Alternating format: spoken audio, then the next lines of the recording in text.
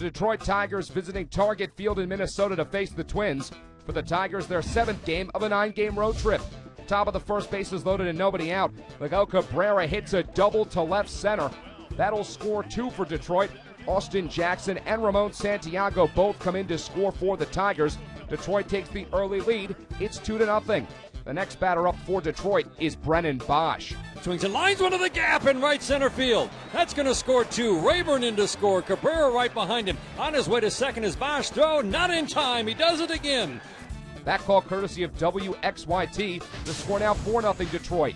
Moving to the bottom of the 4th, the score now 5-1. Jim Thome hits a long fly ball to deep right field. That takes a nice deflection off the wall. Coming in to score is Michael Kadire. Jim Thome hustling around the bases. Not often that you see this. He slides in with a triple. Moving to the bottom of the 6th, the score now 5-3 Tigers, and Thome goes yard. Solo home run over the left field wall. Thome's 7th of the season. It's now 5-4 Detroit. Out of the top of the 8th, the score 6-5. It's Gerald Laird. Swings and drives into left field, fairly deep. Going back Young at the fence, looking up, and that ball is gone. A home run for Gerald Laird.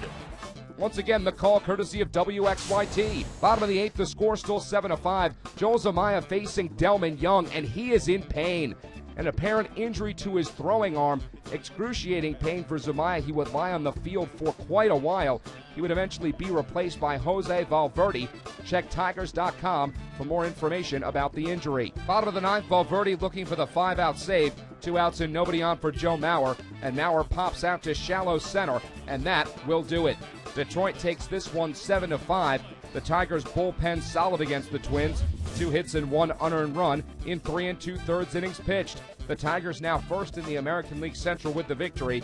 And Maglio Ordonez scratched before the game, soreness in his left oblique.